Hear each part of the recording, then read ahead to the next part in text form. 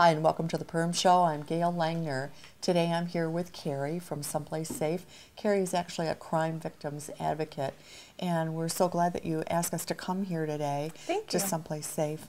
And you know, we hear about what you do all the time, but you know, maybe there are some people in the community that don't exactly know what Someplace Safe is and what you do. Could you explain that just a little bit?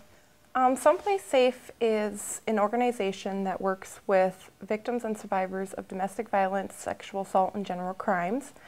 We provide 24-hour crisis line, which they can call at any time. There will always be an advocate to answer. Okay. We do STEPS program, which is the short-term emergency placement services. Now that the shelter is the Parenting Time Center, we put that program in to help with short-term housing. So if I were to call and say, help, you know, I'm in need right now, then what would be the process from there? What would happen? Well, I would probably, you know, ask a little bit about the situation to kind of see what's going on and assess it from there. They have a lot of options. We try to give them the option of what they would like to do. Okay. And we're just there to lend a helping hand. Okay. And let them know what services are out there. Okay. So it's their decision. You know, they can come into the office, definitely talk with us, and you know, kind of plan what the next step would be. Okay. If it were in the middle of the night and they needed to run, what would happen then? They would call our 24-hour crisis line, and there's always an advocate to answer. Mm-hmm. They would go through a screening process to see what would suit them. You know, there are shelters in Detroit Lakes and Brainerd, you know, but if that's not an option, mm-hmm. then we see what we can do with hotel placement. Okay, all right. What about if they have children? Then what? You know, that's okay too. You know, we want to make sure that they're safe. Right. You know, if they have children, they still are able to be placed. You know, that's not a concern. That's not a concern at all. Okay.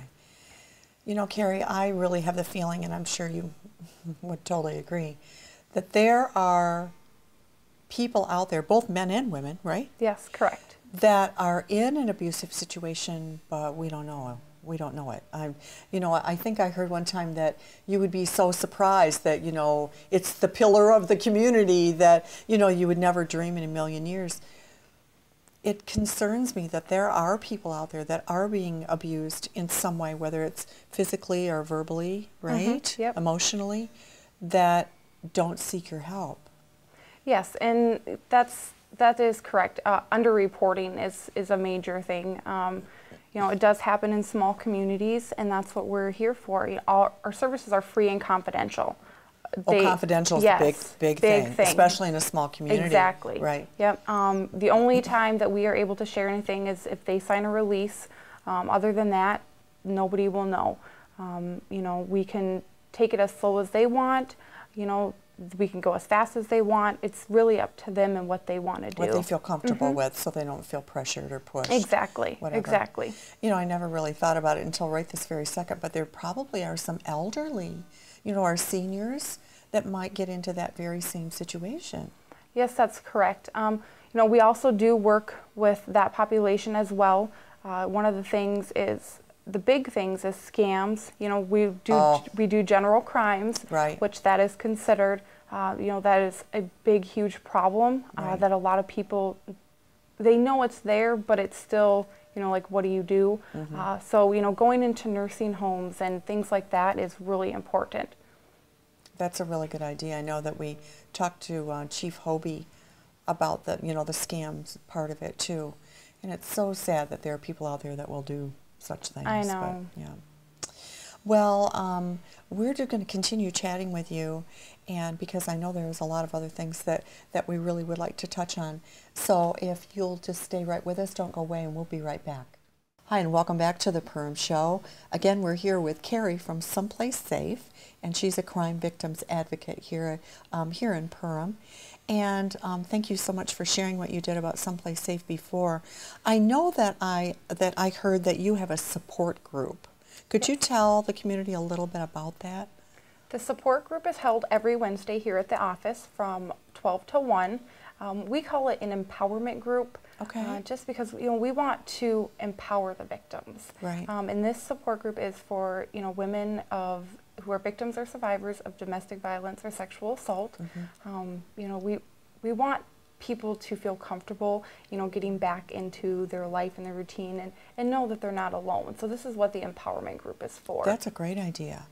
And so for those of you that don't know, the Someplace Safe office is on the corner of 1st and 5th, is that right? Yes. Okay. Yep. And it's the St. Stan's Parish house, that's right? correct. Okay. Again, Carrie, what's the date and the time of that again? That would be Wednesdays from 12 to 1. Okay. Do they need to RSVP? Do they need to call and tell you they're coming, or can they just No, come? they can just show up, and Okay. if they have questions, they can always call. It doesn't, there's no time limit or anything Okay. like that. They can come and go as they please. Okay. They don't have to Sign up or- yeah, right. yep, Okay. correct. What's your number here? It is 218-346-7276. Okay, great. Wonderful. And I know you've got some things coming up too. Yes, in actually a couple weeks, February 16th, we have our 10th annual Fergus Falls Tea. Okay. That will be at the In-State Legacy Hall. We will have a silent auction. There'll be entertainment, lunch. So if anybody would like to get tickets, they're $20. Okay. And you can call the Fergus Falls office at 218-739-2853. Okay. And then in March, we actually will be doing a pancake breakfast with the Masonic Lodge. Oh, nice. They're putting that on for us. And where is that located? We are not sure yet. Okay. I'll be posting stuff. I have a Facebook page for Someplace Safe. Oh, good. So once they know for sure, it'll be the 8th or the 9th during the Farm and Trade Show. Oh, okay.